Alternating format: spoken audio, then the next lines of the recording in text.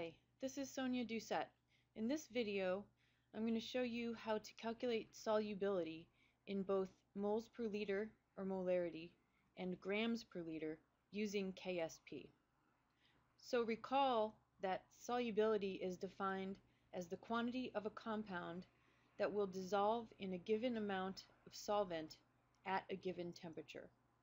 So in these problems, our solvent is water. Now the quantity for solubility in either moles per liter or grams per liter can be given, and we'll calculate solubility according to both of those units for this problem. So the problem is asking you to calculate the solubility in both units of molarity and grams per liter of silver sulfate in water at 25 degrees Celsius. So the first thing you want to do here is write the balanced solubility equilibrium equation showing what will happen when you dissolve silver sulfate in water. So your reactant will be silver sulfate, solid, and that's going to dissolve to give you 2 silver cations plus 1 sulfate anion. The next thing you want to do is look up the KSP for silver sulfate at 25 degrees Celsius in a table of solubility product constants. So when you look up KSP for silver sulfate, you get 1.2 times 10 to the negative 5. And again, this is the KSP at 25 degrees Celsius. KSP is different at different temperatures. So after you do that, you want to define X as moles per liter of silver sulfate that dissolves. So if you have X moles of the solid dissolving, then you're going to produce 2x moles per liter of the silver cation. Fix that. And this is because the ratio between the silver sulfate solid back in the balanced equation and the silver cation is 1 to 2. So for every 1 mole of silver sulfate that dissolves, 2 moles of silver cation will be produced, and 1 mole of sulfate anion will be produced. Therefore, X is going to be equal to moles per liter of sulfate. So now you want to substitute these values in terms of X into the KSP expression, or the equilibrium equation for KSP. So that is going to be KSP is equal to silver, so products over reactants. So silver is going to be raised to the second power because the stoichiometric coefficient for silver in the balanced equation is 2. And then you're going to multiply that by sulfate, and you're not including the product, which is a pure solid, silver sulfate, in this equilibrium expression. So it's just the product of the ion concentrations. So now you can substitute in what you know.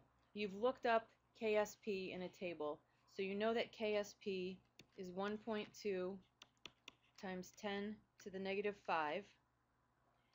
And that's going to be equal to 2x, which is your silver concentration raised to the second power, times x, which is the sulfate concentration. So now you want to solve for x, and you have 1.2 times 10 to the negative 5 is equal to 4x squared times x. 1.2 times 10 to the negative 5 equals 4x cubed.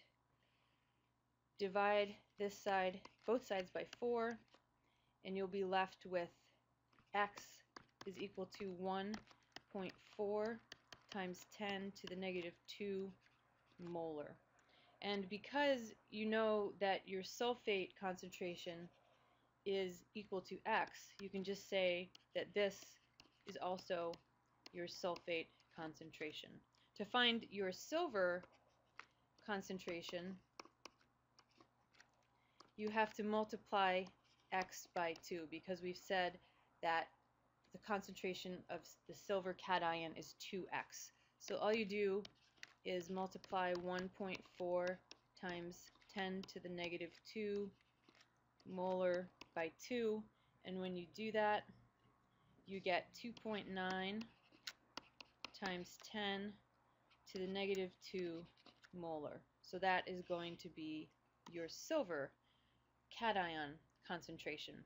So those two numbers are the solubility of the silver cation and the sulfate anion in moles per liter.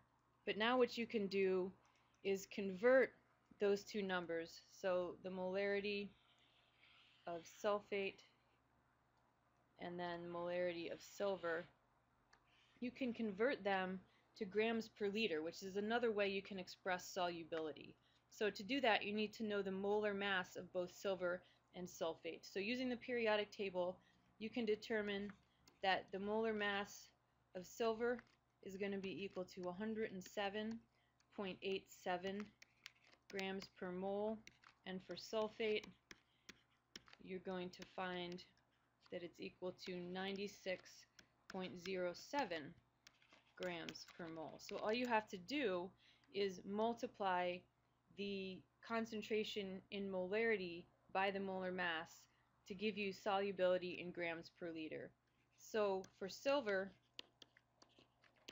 you're going to multiply 2.9 times 10 to the negative 2 moles per liter multiplied by the molar mass for silver, which is 107.87 grams per mole. Moles will cancel, and the result is 3.2 grams per liter. Doing the same thing to get the sulfate solubility in grams per liter, you're going to multiply 1.4 times 10 to the negative 2 moles per liter, multiply that by the molar mass of sulfate, which is 96.07 grams per mole.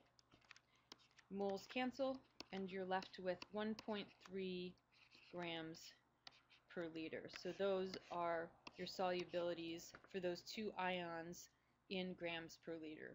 So that wraps it up. We've calculated solubility in both moles per liter and grams per liter using a KSP value that we've looked up in a table.